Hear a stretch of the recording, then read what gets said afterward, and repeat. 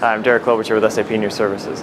I'm here at Success Connect 2015 in Las Vegas to find out how this year's HR technology will help the workforce of the future get the right work done.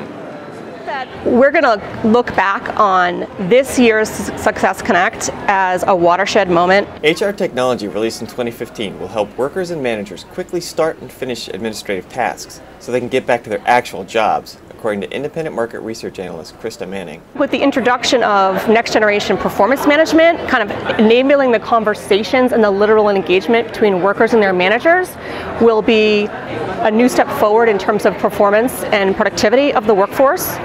And the intelligent services is also getting back to getting work done. That's because yesterday's technology, while it helped people take care of a lot of administrative tasks on their own, also took up a lot of time away from their day jobs.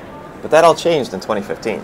We went from self-service to smart service in that it's helping connect the dots to accomplish not HR stuff for HR's sake, but the meaningful tasks and activities. I really see HR as transforming into workforce enablement. Work-life balance and workload balance are some of the things that HR will start to really focus on enabling for their workers.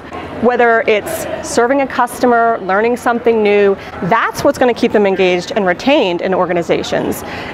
It really, all the compliance stuff is very important, but HR will really start to be about workforce support and workforce enablement using technologies in the cloud that are a little bit more seamless and integrated with other solutions, and then honing in on the best use of workers' time.